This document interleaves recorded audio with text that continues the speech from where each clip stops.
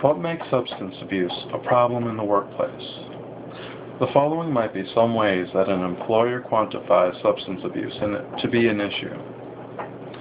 According to the American Council for Drug Education, substance abusers have a higher risk of accidents, have lower productivity, they raise insurance costs, and reduce profits.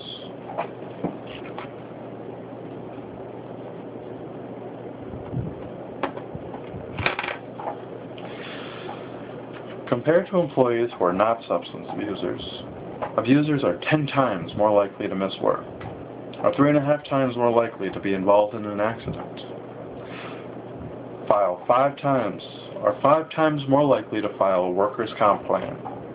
They are 3 times more likely to have higher healthcare costs, and are 1/3 less productive. According to OSHA, up to 20% of people who die from on-the-job accidents are found to have alcohol or other drugs in their system.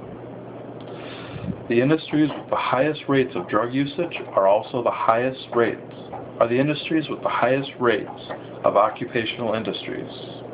These being construction, mining, manufacturing, and wholesale. A few statistics from the International Labor Organization on alcohol. Up to 80% of alcohol-related incidents are from people who are moderate to low drinkers. This is only because your numbers are so much greater. In the United States of America in 1985, it is estimated that $70 billion was lost because of alcohol. That amount may now be up to $134 billion annually.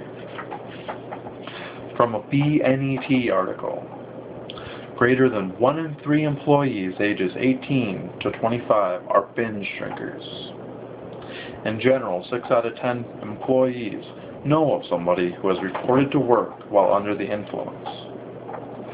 Up to 40% of industrial fatalities and up to 47% of accidents are linked to alcohol.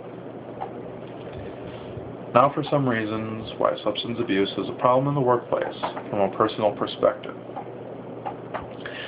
In terms of healthcare premiums, substance abusers raise everyone's premiums, even if you're not a substance abuser. Increased visits to doctors, dentists, psychiatrists, etc.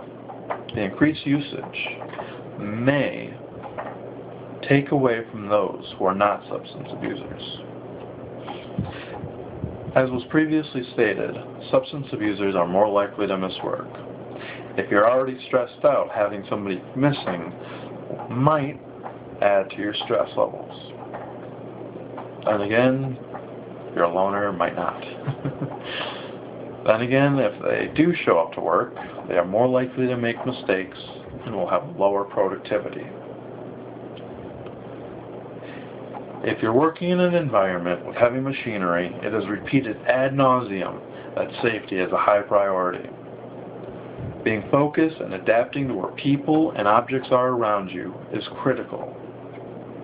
Many drugs have the effect of slowing down a person's reaction time. On the other end of the spectrum are drugs which may hasten thought, but may reduce the ability to discern what is safe to do. Accidents will happen regardless, but to willingly increase this risk is not a good idea.